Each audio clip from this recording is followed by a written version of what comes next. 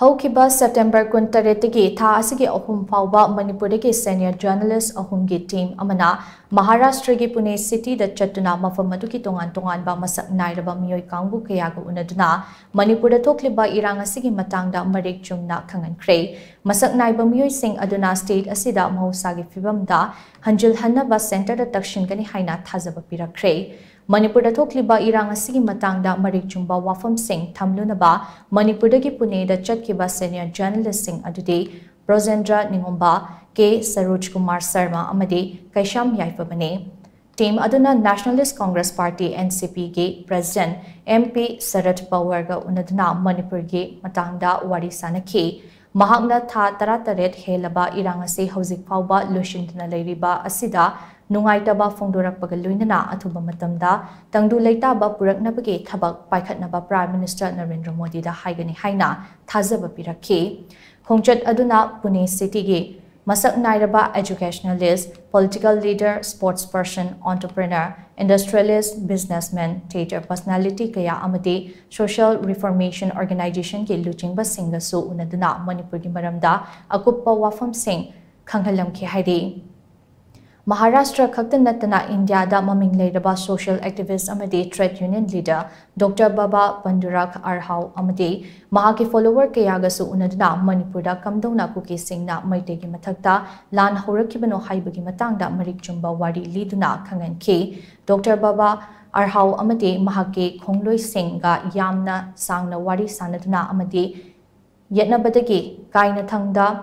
wakhal tahanba ngamkhe Makhoida kuki sing na hana aranba wari kaya lishinduna maiteg bulana lodna lerami hairi tungda wakal tanaraba matung Dr. Baba Arhau masamakna India ke President Prime Minister Union Home Minister amadi Manipur ke Chief Minister da cherol iduna Irangsigi athuba matamda loshinaba community ani ki marakta dialogue tohanaba taksin-gani haina thazaba pirakhi Team asina Pune ge Masak Naiba Media House singi mihut singasu unaduna Irangsigi matangda paudam ke loinana kuki militant sing na faduna hostage oina thamlaga makhoi gi terrorist luchingba Mark D Houkhiba sinanaba demand tawrakpagi matangda su paudam ke Pune da based over Sarhat Koba Educational Amadi Social Charity Organization Amana Sinduna Maharashtra Sahitya Parisad ke auditorium da Houkhiba September Kuntra da pangthokpa interaction program amada Manipur ge journalist ahum na wangangkhe Thauramadu senior journalist Brozendra Ningomba na Irangsigi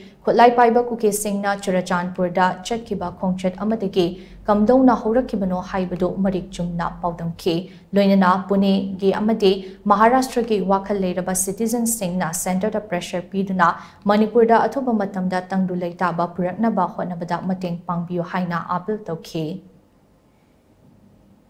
We want the central government to pay attention and to take certain concrete steps. Only then peace will return, solution will be found. First thing, what the central government has to do is, they should tell the Kuki militant groups which are in suspension of operation agreement. Suspension of operation. So the central government should tell them, stop firing. Stop firing, stop attacking the mighty villages. Why are you firing? Still firing. Come on, stop. It is time. You have fired enough for the past 18 months. Why don't you stop now? Let us come to the negotiating table. The central government should tell them. Manipur is so unpredictable. Anything can happen in the state. Even though we are in Pune, we keep calling our families what's happening. And if any curfew, if any bombing, if any encounter. So we are living in fear. Since the last 18 months, we suffered a lot. Around 230 people were killed and more than 60,000 people ended homeless. Now they are staying at different relief camps across the state. Sharad Pawar ji से हमने ये विनती किया है कि मणिपुर का भी crisis हुआ है, उसको जल्द से जल्द शांति में लाने के लिए दोनों समुदायों को आपस में बातचीत करने के शुरू करने के लिए अगर शरद पवार जी कुछ बात करेगा तो सेंट्रल लीडर भी मानेगा और उसने भी खुद कहा है कि वो इंडिया का प्राइम मिनिस्टर नरेंद्र मोदी जी से भी बात करेंगे और जल्द से जल्द मणिपुर में शांति ला जाएगा, ऐसा कहा है शरद पवार जी।